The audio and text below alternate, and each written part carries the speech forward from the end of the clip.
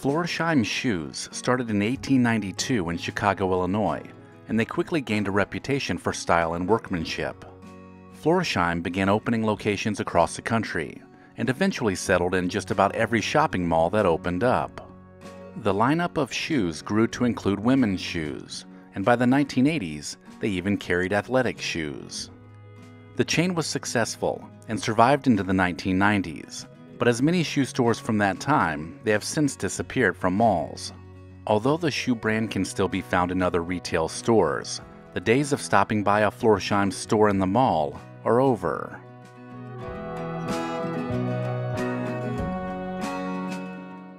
During the 1980s, the Esprit logo was everywhere. The staple mall store began as a clothing line sold out of a VW bus in San Francisco and grew to become a mainstay in malls across the country. But the bold and modern stylings of Esprit didn't match up with the changing fashion trends of the 1990s. It was actually a combination of marketing, pricing, and perception issues that led to the downturn. Esprit ultimately closed all of its North American stores following a huge earnings slump in 2011.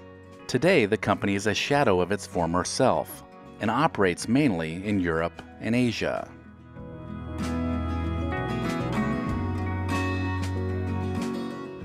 If your mall didn't have a Sam Goody or a Suncoast Motion Picture Company, it probably had a Musicland. Started in Minneapolis in 1955, Musicland grew to be a regional chain of music stores, but in 1978 it was merged with Sam Goody, and many of the stores began converting over. However, some of the stores remained Musicland up until the late 1990s. At that point, Sam Goody became the flagship brand, but the downfall came when Best Buy purchased the Musicland Group, which owned Sam Goody, and they began to hemorrhage money. With the rise of downloading and streaming music, the Musicland Group really had no chance, and Musicland's sister store, Sam Goody, would eventually become FYE. One of the most memorable mall stores during the 1980s was the Glamour Shot Studio. Moms, young adults, and even teenagers would pay for makeovers and photography sessions that were defined by big hair, white satin gloves, heavy eyeshadow, and contemplative poses. By the mid-1990s, there were 350 locations, but as malls began to falter, so did Glamour Shots. Although the style of photography was pretty iconic, it was also easily dated, which is why locations in malls began to fold.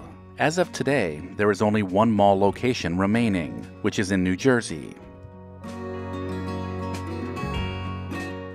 The very first Toys R Us opened in Maryland in 1957. The chain grew and benefited from the birth of popular culture toys like Star Wars action figures, Cabbage Patch Kids, and the explosion of video game systems like Atari and Nintendo. Toys R Us had a stranglehold on the toy market up until the rise of mass retailing and online shopping. Up until 2018, Toys R Us had nearly 750 locations across the country, but the company was strapped with debt and would file for bankruptcy. Over the next 2 years, all locations closed, leaving behind a huge cultural void.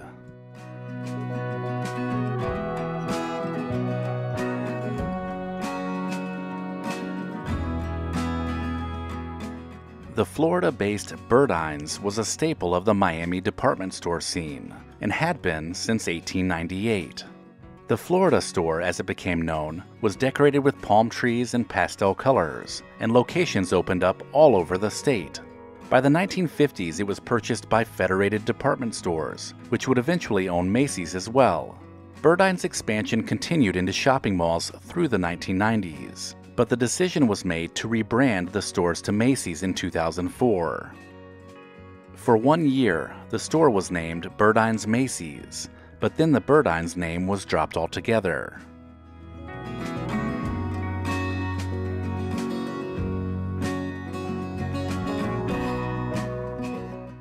The Limited 2 was created by its parent store, The Limited, in 1987. They targeted infants, toddlers, and young girls, and they sold many products that were similar to their adult-oriented brand. The store grew from just 2 stores into nearly 300 by the 1990s. Eventually, products shifted to focus exclusively on preteens, and by 2008, there were over 600 stores. That same year, all limited 2 locations were rebranded as Justice, which they had launched a few years earlier.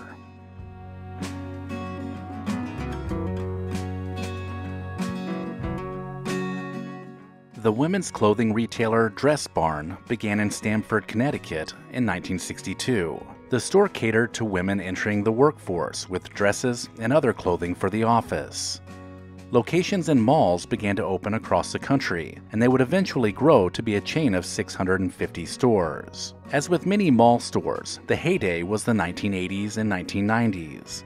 But sales slumped, and the chain began to struggle as they entered the 2000s.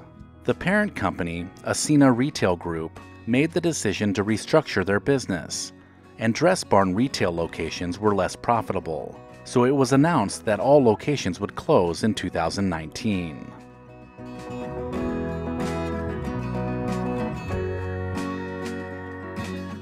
Founded in 1973, County Seat, which was a denim-focused clothing store, expanded in the 1980s to reach nearly 500 stores, with most of them located inside your favorite mall.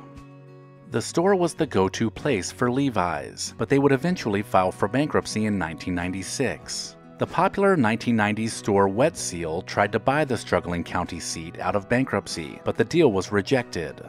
That's when stores began to close, and another bankruptcy followed in 1999, which ultimately put the company out of business.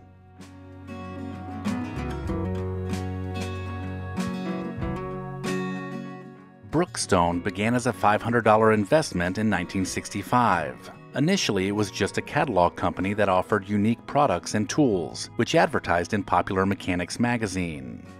Soon after, stores began to open, and by the 1980s, they were owned by Quaker Oats.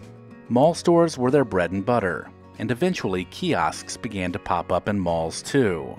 Focus shifted away from tools and into tech products as the years passed, and by the late 1990s, Brookstone had 150 stores in 32 states, more than 100 kiosks, and an online operation. As the company entered the new century, sales were slipping and debt was increasing. Bankruptcy occurred in 2014, and a second followed in 2018, which led to all of the mall locations being closed down. Let me know in the comments if I missed any of your favorite mall stores that are now gone. If you enjoyed this video, click on this playlist to watch even more. And as always, thank you so much for watching.